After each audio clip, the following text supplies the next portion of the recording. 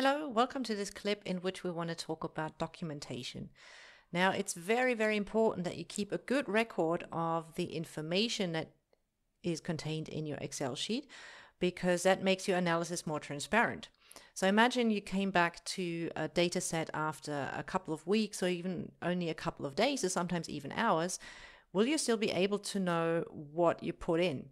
Now, the moment that you put in the data, it seems obvious to you, but that becomes more obscure as time goes by. So a good documentation is absolutely vital to keep a good record, to make your analysis transparent, and to facilitate your write-up process when you describe what your data is, where it came from, and how you processed it.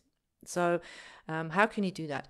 Well, I always do it in Excel, and I use the worksheets to do that. So the worksheet that we're currently in is sheet 1. And remember from the first few clips where we talked about the file structure, document structure, you can add more sheets down here with this little plus. So one of the first things that I do is that I rename my data sheet master or data or whatnot. So I always keep the data separate from any kind of analysis and any kind of documentation. And then I add a sheet that says documentation. And here I just put in whatever information I want to keep for later for the write-up or, just to keep things transparent. So I would say would insert information on the query. And I know this query was something about causes, caused, and causing. The corpus was the brown corpus. I queried it in Concor, and so I queried it in AntConc.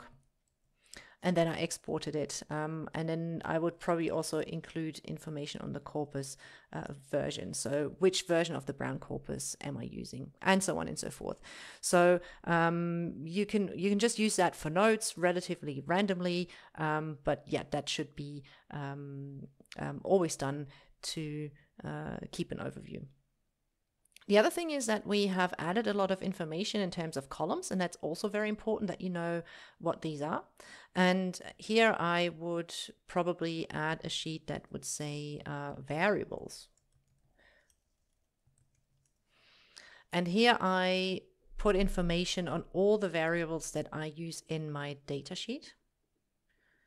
So in this case, I can just copy the header names.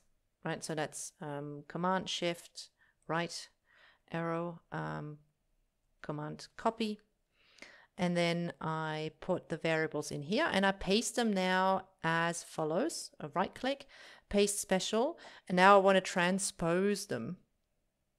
What happens? Well, if you just hit Command V to paste, it would just put them in the row, but I tend to put them in the column here, and then I probably just don't want that formatting. That let's get rid of that. I just click in a cell that is empty and then click on that copy format button and go across here. Right, so that's just get rid of the color, not important. Right, and then I would say, okay, that's the variable. Oh, let's add a header to that. So we'd say column, and then with some kind of a description perhaps. So the column number is the number of hit in the concordancer. So that's something that came out of AntConc.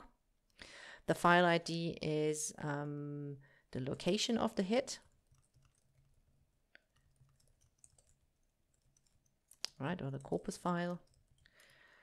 The field, that was the general genre or larger genre.